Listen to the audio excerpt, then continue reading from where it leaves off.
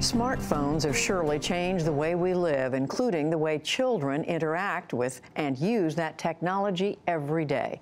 There are growing concerns about what that's doing to kids, and that is the focus of John Yang has for us tonight. It's part of our weekly segment, Making the Grade.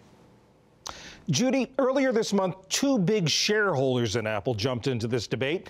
Together, Jana Partners, an investment management firm, and the California State Teachers Retirement System own about $2 billion worth of Apple stock.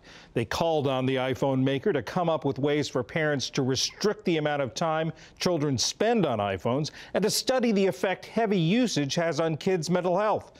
To discuss this, we're joined by Charles Penner, a partner at Jana Partners, and by Twenge, a San Diego State University psychology professor and the author of IGen, Why Today's Super-Connected Kids Are Growing Up Less Rebellious, More Tolerant, Less Happy, and completely unprepared for adulthood.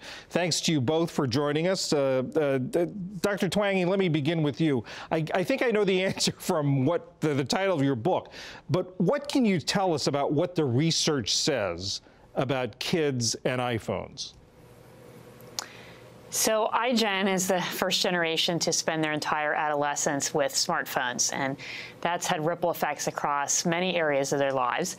And one place that's showing up is in their mental health. So right around 2012, in these big samples of teens, there was a sudden and pretty large jump in symptoms of depression and anxiety and even clinical level depression and suicide among teens.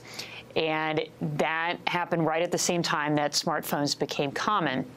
So there's also lots of studies showing links between mental health issues and time spent on electronic devices such as smartphones. So, for example, teens who spend 5 or more hours a day on electronic devices are 71% more likely to have at least one risk factor for suicide compared to teens who spend less than an hour a day.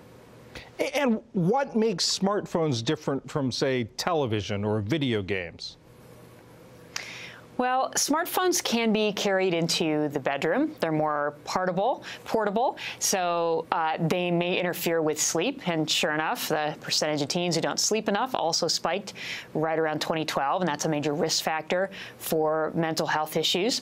They can also be carried out of the house wherever you go. So that means that teens are often spending lots of time on those devices, even when they are with their friends in person. So with that said, of course, TV and video games are also linked to mental health issues, but the link isn't quite as strong as it is for smartphones and for social media. And I know you've said that there are some beneficial aspects to smartphone use by kids. Is there sort of a sweet spot? How much is too much time on an iPhone? Yeah, that's right. So teens who don't use digital media at all or don't use smartphones at all are actually a little less well-adjusted than teens who use them a little bit. So the sweet spot seems to be from less than an hour to an hour or so of use a day. And it's more than 2 hours, so 3 hours of use and beyond per day that is linked to that considerably higher risk of depression and other mental health issues. Mr. Penner, I want to bring you into this. What sparked this letter to Apple? I mean, we think of activist shareholders as talking about management changes and direction of business. What sparked this letter? We think Apple is a really responsible company, a really innovative company, and I think a testament to that is how quickly they reacted to this.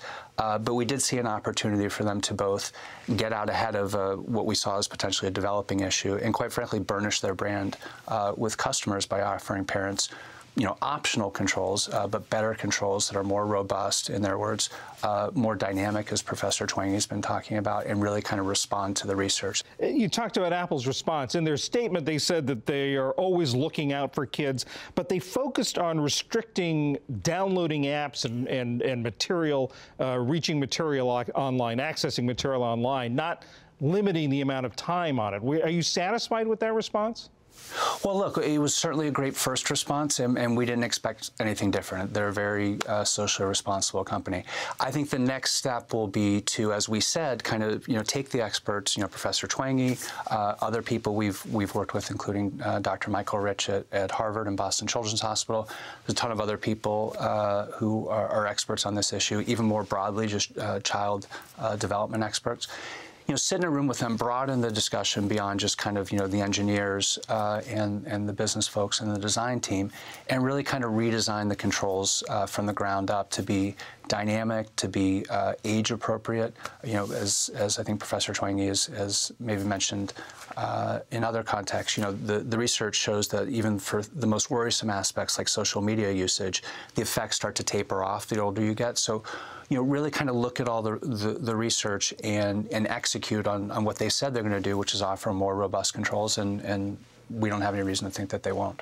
Gene Twenge, what kind of controls would you want to see iPhone or Apple develop? Yeah, well, both based on the research and as the parent of 3 IGeners, I have my wish list. So one would be some kind of way to shut down the phone at a certain time, say an hour before bedtime. And then there's not the temptation to be on it right before bed, which isn't conducive to good sleep, or in the middle of the night, which is what some teens do. Second would be to limit the overall time in a day that phone could be used, say to 2 hours a day. And then the third would be, instead of being able to just turn on and off certain apps, that there would be the capability to have certain apps be only used for a certain amount of time per day. So, for example, you could say, okay, you can be on Snapchat, but only for an hour a day or half hour a day. Well, Gene Twenge and Charles Penner, I'm afraid our time is up here, but thanks so much for joining us. Thank you. Thank you.